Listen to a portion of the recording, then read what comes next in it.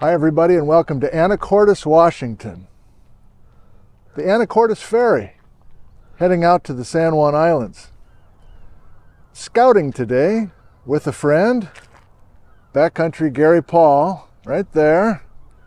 So I met Gary in Marysville and we jumped in Old Whitey and we're heading up here and thinking about possibly doing a video program for the Nick on the Rock series. So like I did in Potholes Coulee, today we're just brainstorming ideas for potentially a show in this area, and we'll be talking directly to Brady Lawrence, who's the videographer. Thanks for joining us. Let's get started.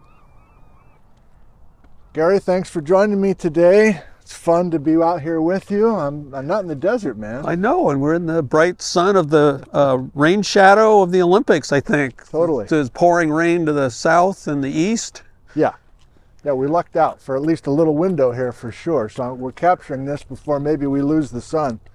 What's the name of this park here? This is the Cap Sante Park, and it's, as you can see, right next to Anacortes here on Fidalgo Bay to the south, and the big oil refinery over here. Wow. So as I'm looking to the oil refinery, what are my bearings here? Am I looking south or southeast maybe? Yeah, I think that's southeast. Okay. And you're no expert. You don't live in Anacortes, like, you know, so I barely know where we are here. Yeah, we're both tourists basically. But you suggested this is a place that we start, and we might start the episode here. What were your thoughts? Like, this is an establishing shot, basically, to get a decent view of Anacortes itself? I was thinking an establishment shot and looking to get the context here with Anacortes and Fidalgo Island, which is kind of, it's one of the San Juans, yeah, really. Yeah. And I think we're going to maybe go out in the woods there in the background in Washington Park. There's an ophiolite sequence out there, which is kind of cool. I like, do you know what kind of trees these are? I like this. This almost looks Hawaiian to me here. I know it's not, but like... Yeah, it's got quite a nice grove of madrona here. Madrona, thank yeah. you. So those that know this area, and you've been to Anacortes mainly to get on the ferry, I assume that's right around the corner to the right? Yeah, the ferry's just right over, you can't quite see it. Oh, okay, disappearing off in that direction, yeah. Got it. Right underneath the eagle. Mm-hmm. There's always an eagle for reference. So we're heading to Washington Park, which is a city park as you understand it? Right. Okay. And it's just on the, would be kind of the northwest tip of Fidalgo Island. Okay. And we could drive onto this. So we're on an island, but we drove onto this as opposed to taking the ferry. And so this, I mean, I don't know, just like pulling in here, we've got beautiful glacial grooves on this exposure. What else would we do here? There's no real sexy look to the bedrock here, I don't think. No, I think it's kind of it looks like kind of a coarse sandstone, and I believe it's part of the Decatur terrain, but not positive. Okay, yeah. But I'm pretty sure the glacier, it looks to me like it came from either this way or it came from that way. And I'm going to go that it's probably came more from where the North Pole is, which is over that way. Well, that's our first choice maybe as we workshop a few ideas for this episode. Is this a bedrock episode entirely? Almost for sure it is, but I don't know, if we keep seeing this fluted landscape and that this bedrock is so beautifully sculpted by the ice, which is, and there's even striations to show the direction that the ice was flowing. I don't know, maybe it's worth including that in this episode. Is that, Brady, I don't know if that's too schizophrenic to be talking about the Ice Age and Cretaceous bedrock in the same episode. No, but we'll just give you a few more shots of this outcrop. And we're not in the desert today, that's for sure. It feels great to be. This is a 3-hour drive for me, leaving the house at 6:30 this morning. And yeah, we're already starting to lose the sun a bit, but man, what a spot. Anything else pop out in your mind, Gary, besides just, yeah, this is gorgeous. Well, there's, I mean, if it was a little bit more clear, we would be seeing Mount Baker, we'd be seeing the Sisters Range over here, which makes it just to add a lot of complexity to the story, because there's just a lot going on between here and there. I know. But visually, that would, I mean, if we're flying a drone here, and we get shots of the Cascades looming over this, Glacier Peak visible also, if we're getting greedy or not from here, do you think? I don't think so. Okay. Wow. What's the name of this park again? This is Cap Sante Park. Cap I Sante. think that's how it's pronounced. Okay. I mean, one of the cool things I learned, I think it was from Ralph Hagerud with his studies of glacial morphology and stuff of the Puget Sound area, was that there's multiple different angles to striation that went on because the ice pushed south, straight south initially, and it also was going out to the straits, through the Straits of Juan de Fuca, the north end of the Olympic Peninsula. And apparently what happened is when that ice started rapidly retreating, so it was wound up floating out here in the water initially, and then you had very rapid retreat back inland. And then all of a sudden, for the ice, the Puget lobe, downhill was no longer south. Downhill was suddenly heading west. What the heck? And so the direction of striations, there's an overprint of striations that are kind of heading west-southwest from here as the ice started going in the new downhill direction. I thought that was pretty cool. Well, yeah. Well, that's not when you were a student at the University of Washington. That was more recently. You were just reading a report of his or something? Or were you out in the field with Yeah, Ralph? I was at he did a lecture for me. I can't remember when that was. It was a few years ago. Not for me. I went to it. Showed up at your house. That'd been great, but I got some other things I need to talk to him about. Okay. Well, I don't, that's weird to me. Interesting. Of course, Brett's must have been right here. I bet. He must have come here. Him and Fanny, yeah. 1908, whatever. Well, this is a winning shot. I mean, thank you. Yes, this has to be the beginning. Rounded over, I need a better word. Beveled, smoothed out, everything's like sculpted butter. Sculpted butter. Sculpted butter. But even the ridges above town have that beveled surface. Well, and then in the background here is Mount Erie. And I know the top of Mount Erie also is been well rounded off. Yeah. Well, we did a Nick on the Rocks up there. We propped Darrell Cowan up there on the high point, and he was such a natural on camera. And so there's concern that we're overlapping with a prior Nick on the Rocks episode, but that was the Deception Pass episode. Deception Pass is over the hill, I guess. And so we were focusing on the church, and we were focusing on Baja, BC, and I don't think we're doing that here. I think where am I, Gary? Am I in Iceland or something? What the hell? This is like lit up perfectly right now. Yeah. Yeah. Should have got Brady up here today. He's sleeping in. I don't think he's even awake yet. Is he a night guy? No, sorry, that was you. Well, the long, low one over here is Guaymas Island. Okay. And then back behind is Lummi. And I believe straight across is Cyprus. And then Orcas and Mount Constitution in the background. And I think this is all mostly like Shaw and Lopez over to the west.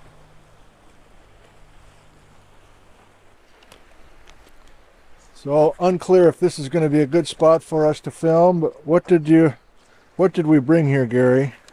Let's see. Well, we have a field trip guide from Dave Tucker. Thank you. And his Geology Underfoot in Western Washington book. Yes. And Roadside Geology of Washington by Cowan and Miller. You gotta love it.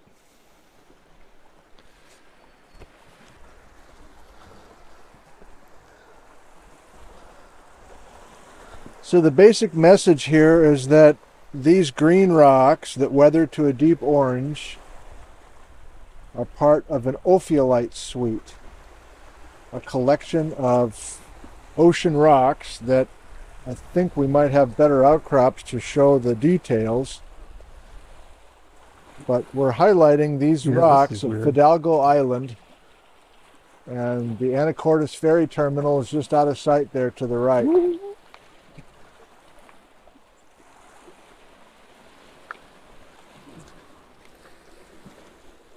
Gary, at the 101 level, how would you explain this whole collection of rock here in Washington Park? Well,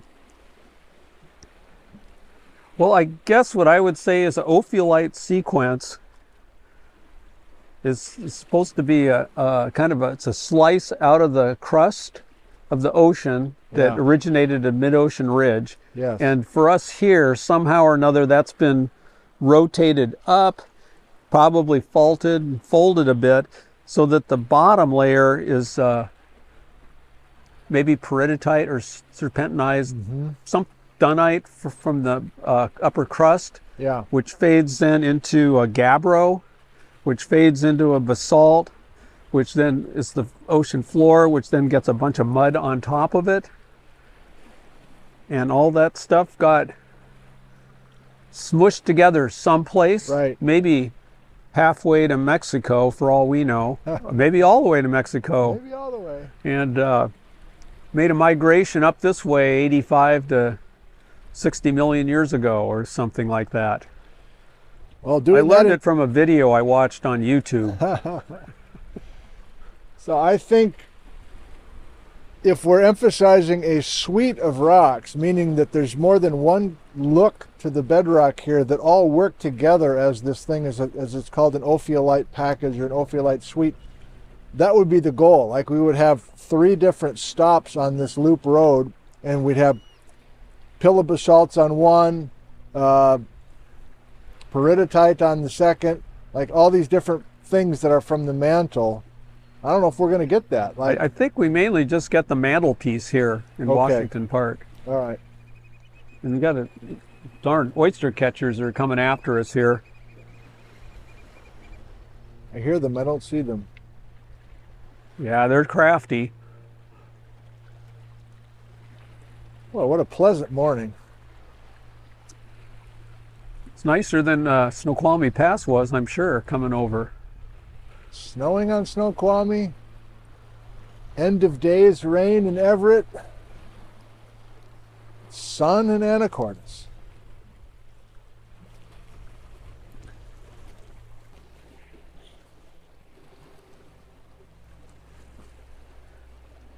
There's a bunch of sparkly stuff in here. I don't know what the... It kind of looks like a mica, but... Well, I'm starting to get a little nervous because I can hear Brady going, okay, it's green rock, but I need more to work with than just a bunch of green rock. Like, give me something specific that we can feature. And I wonder if we're going to get that. That's going to be a challenge, I think. Yeah, we might have to look into our guidebooks more thoroughly. Let's do that.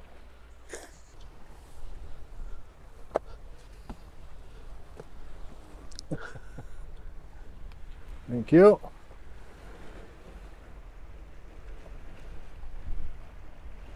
Yeah.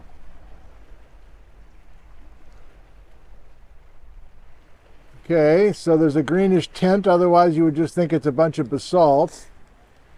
What do you think it is? Very fine grained. Fine grained. I don't know, I'll be obvious, or I'll be, I guess, transparent with the viewers here. I'm just wondering if we have enough detail in these rocks to make it work for this episode. I mean, it's one thing to have them be green and iron rich and we can see the orange nature. They're heavier than normal, but I mean,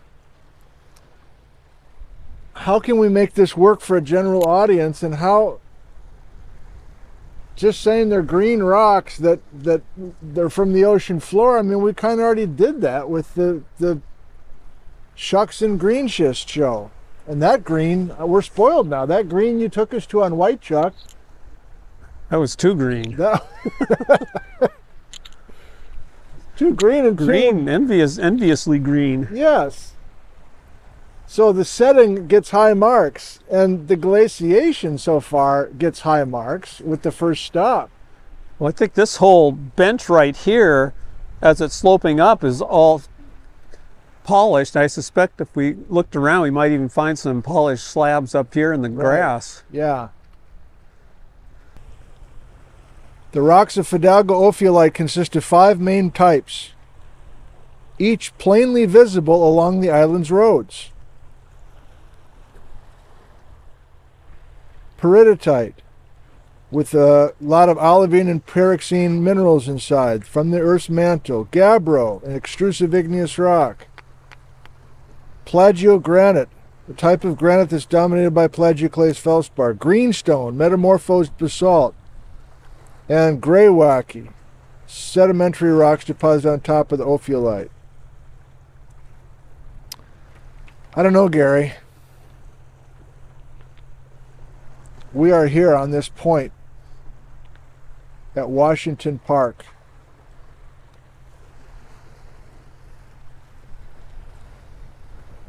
We have permission to film here? We will. Yeah. You've made contact with somebody? Yeah. Okay. What do you think? Am I too pessimistic about this rock? Hmm. Well, I like it, but I think it's cool. This is holding on to a little piece of the upper mantle here. Yeah. Yeah. I don't. Is that enough? Do we need to go find some gabbro on the road cut and maybe we do some other dirt, or we can look at more of the glacial stuff? I think it's interesting looking across over to Cypress. You can see the dirt over there on the south side, which I presume is probably till from the Puget Lobe.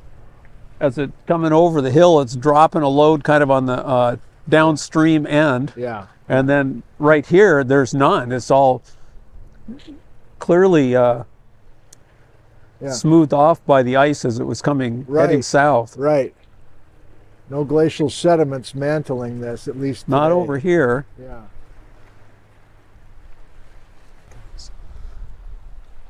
Oh, I see. Oh, okay. Look at that stuff. Okay.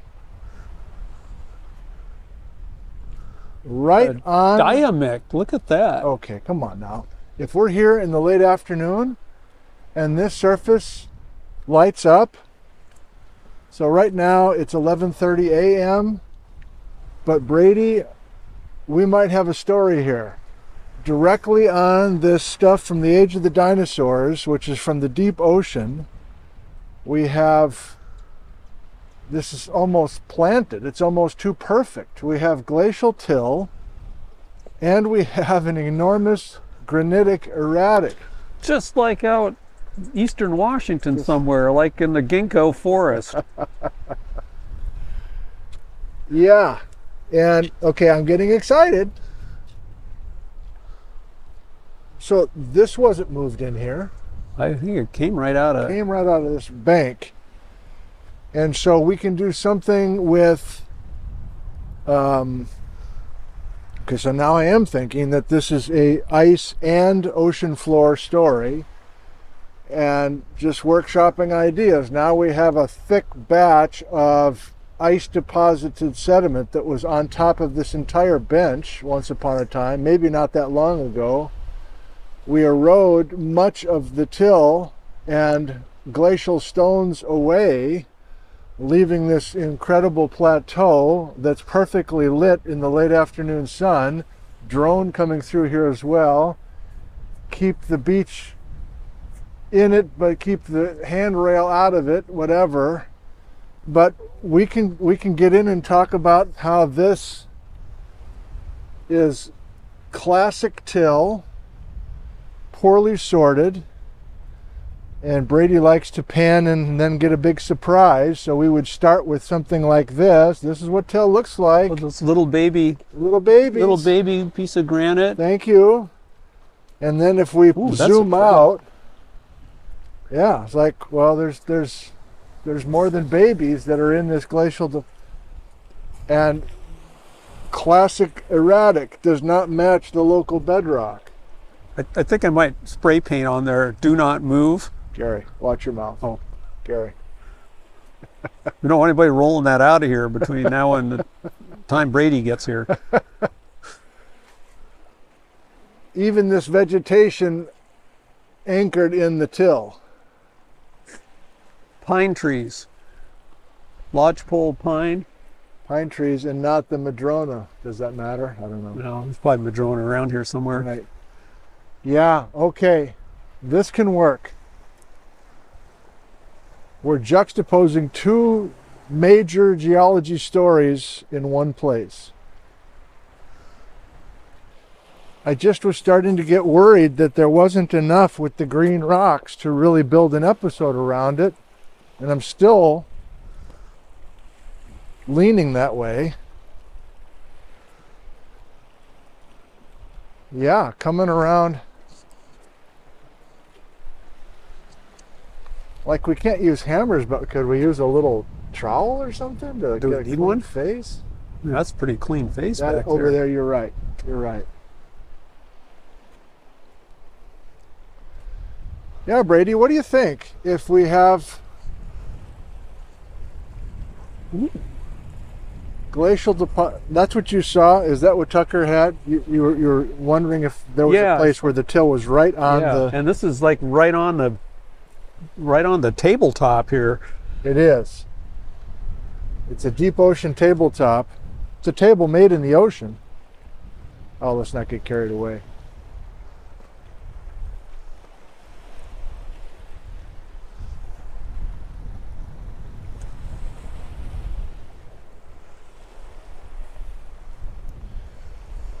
Same idea, Gary. How many places in Puget Lowland do you have till number one and then till directly on a bedrock surface? That also is incredibly rare. Probably just north of Deception Pass and north, there'd be the opportunity. You go further south and very The limited. bedrock drops out of sight. Yeah. But in all your experience from here north, you can't think of other obvious places where these relationships are on display. Well, I don't know that I have that much knowledge of looking for these, but this is pretty obvious right here. I suspect over on some of the other islands you would find something similar, but that involves ferry boats. Right. And this is just right here. It's right here, and till on bedrock is not a big story up in the Cascades where that's your home turf, but this is an ice sheet. Yeah. Okay, yeah. So that's part of the episode, I think, is that, I don't know, unless we get a bunch of comments below on this video saying, oh, no, it's common to find till from the Puget Lobe on bedrock. Unless people are saying that in the comments below, I think that's part of the episode, that this is... You know, some really nice accessible spot to see till, plus the good fortune of finding a beautiful glacial erratic in the precise spot that the glacier left it. This is not an ice rafted erratic. This is not like the channeled scablands. This is not some sort of iceberg being carried thousands of miles or hundreds of miles or even tens of miles.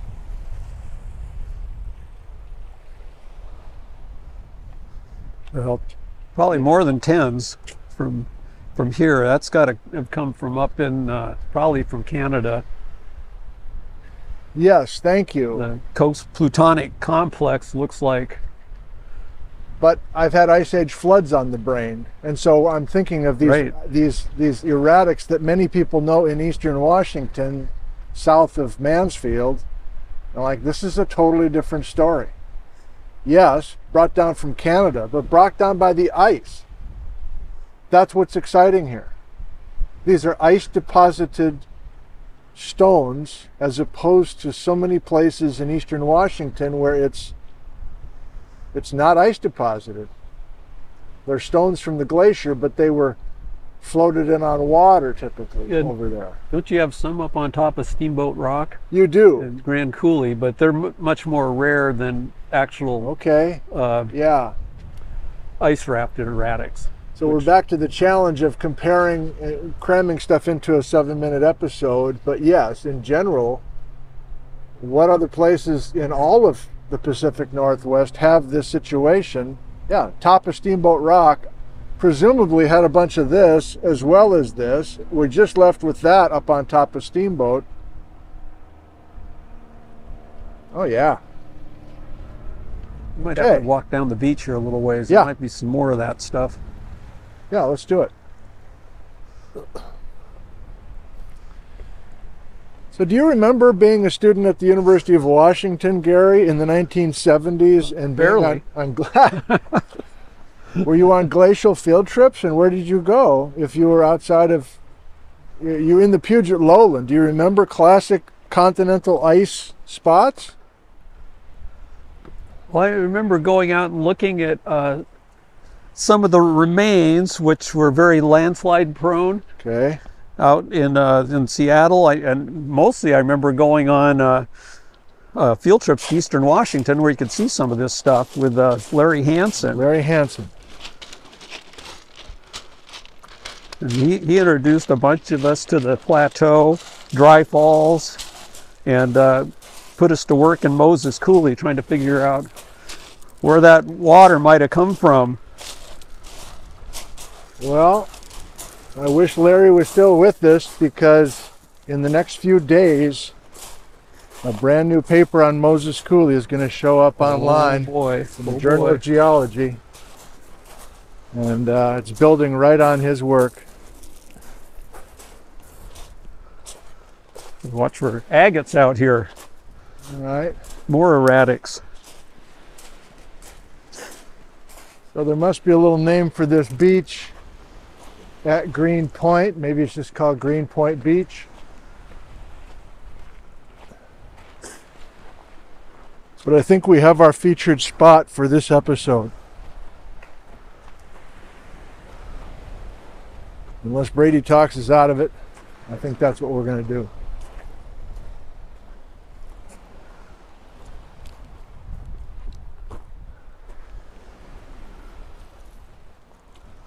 We could even feature these. They're all, Oh, yeah. they're all weathered out of that There's chill. a nice one.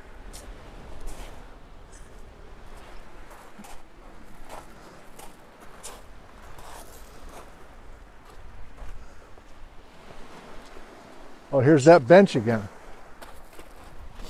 Interesting. Like how it just starts emerging right here.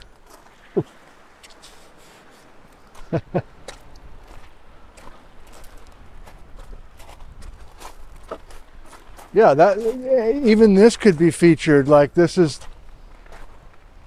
marbles at the beach, but the marbles have all, I think that's accurate to say, they're just shifted out or winnowed out of this till, as opposed to be carried from a long way away. I got to be careful with my words. Oh my God, we got striations too. Gorgeous. It's all slick and, oh my God.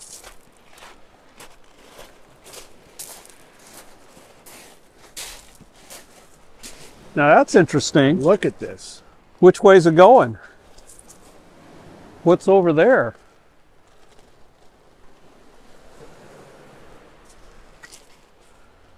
So this, Yeah, then it's got some more light on it in the afternoon. That would be maybe pretty cool. worse. I don't know. Like this, from the vantage point I've got it, the thing is just glistened.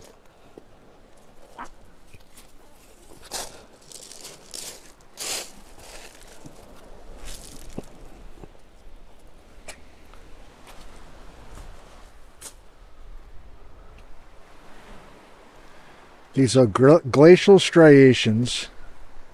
Beautiful. Oh, it continues all the way over here. Really? Okay. Well, this is a surprise. I didn't anticipate today that we would develop much of this episode around the Pleistocene.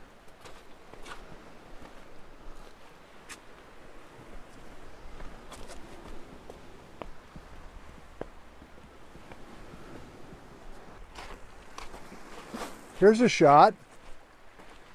Okay, I don't have to work as hard to get excited now. So bottom half of the frame, more than 100 million year old, ocean floor. Ooh. Part of a seafloor spreading center. Oh yeah. Part of a suite of green rocks. There's sweet green rocks. That have all sorts of details within them.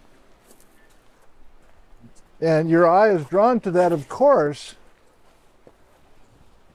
But I think what we're saying is that I know what I'm saying, is that the upper half of this is a totally different chapter, and there's an unconformity. This bench represents more than 100 million years of time that's missing. Ooh. If you're confused with what we're doing in this video, can I remind you, if you forgot the first part? This is Backcountry Gary Paull and I, and we are just out brainstorming ideas for a potentially new episode for the new season of the PBS series called Nick on the Rocks. And the format is, these episodes are about 7 or 8 minutes long. Okay, see, yeah. This one. Yeah. Oh, there's more. That just lights up. Yeah. And it's bumpy.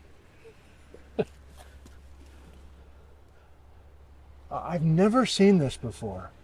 I've seen striations, but they're kind of high and dry. Or I've seen striations and they're in some sort of artificial quarry wall or something. This is, the context is what's different here. Wow. Yeah. Yeah, you get the right light on that. Yeah. That's going to stay wet too. So we can even speculate why the scratches are there. Is the ice flowing over this surface and making the grooves? Doesn't make sense if you really think about it. Again, this is just Geology 101 shtick. Instead, the ice is dragging rock. And how big are those rocks needing to be? Are they just as simple as these? Maybe I would have some different size stones from the till and just have them laid out here, and like which sizes are doing this damage, the scratching. Major accomplishment we didn't wipe out so far, Gary. Yeah. Slick rock here. Speaking for myself. Oh, there's our ferry. Okay. Get your thumb out, Gary. Take us around. Okay. Exciting. For lack of a better term, Greenpoint Beach. So I think if we open at, what was the name of the park again? Cap Sante? Cap Sante Park, and then snap our finger and we're here at Greenpoint Beach. We had no erratics at Cap Sante. We just had fluting. Oh, thank you. We had no till. Right. Right.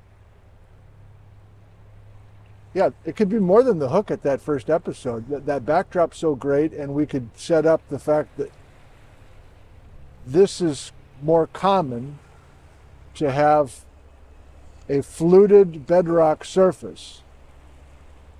But there's a spot on the other side of Anacortes. Let's go over there in the trees. And it's not only the fluted bedrock surface, but there's more of the Ice Age history there. And we come here and see the till and the, yeah, we didn't have the erratics over there. No erratics. This thing's writing itself. Come on, man. Don't wipe out. Yeah, don't wipe out. Don't wipe out. This episode brought to you by Hoka's. Hoka. Ooh. The ugliest shoes on the planet, but they keep you upright.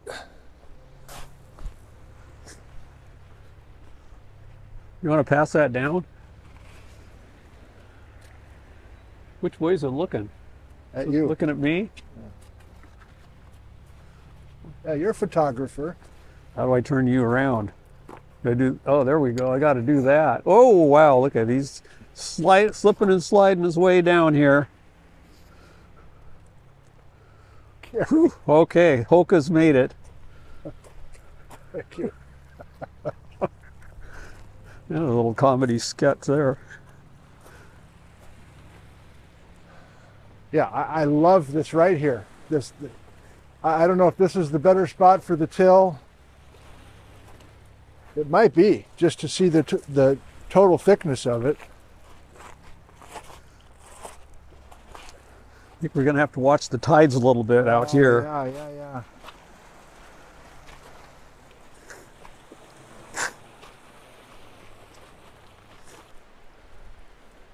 I'm feeling much better, Gary. Oh, that's good.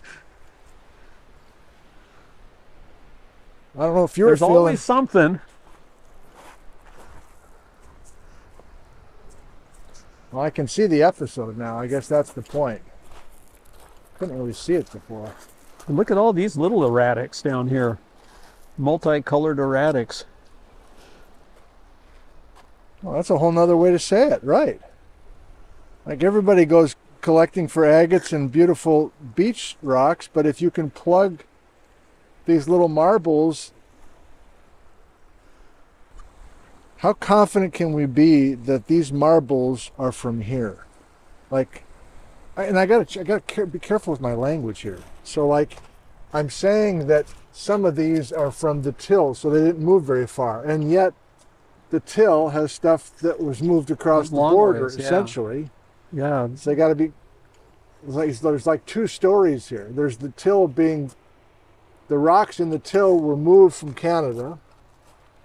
But then the other excitement is that possibly, I don't know how controversial it is to say that these stones are from Canada, but they didn't come here in this form from Canada. They came, that's the form that they came in by the ice, and then they've just been set free to wash in the tidal zone.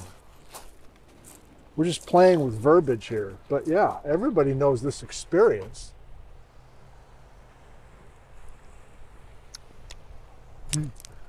Must be lunchtime. Yeah, it must be.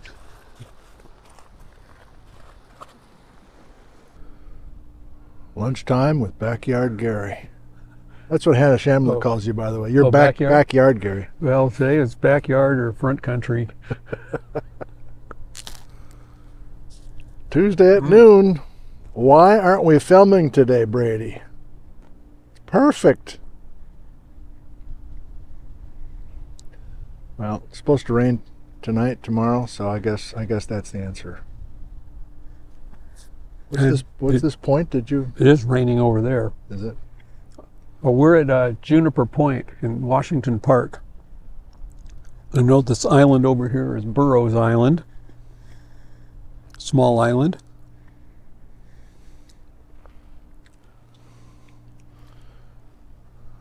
Gary provided lunch. What kind of cheese are we talking about? I think it's Munster. Munster? Yeah, from the old country. And some personally grilled flank steak. Flank steak. Gary Paull. Thank you.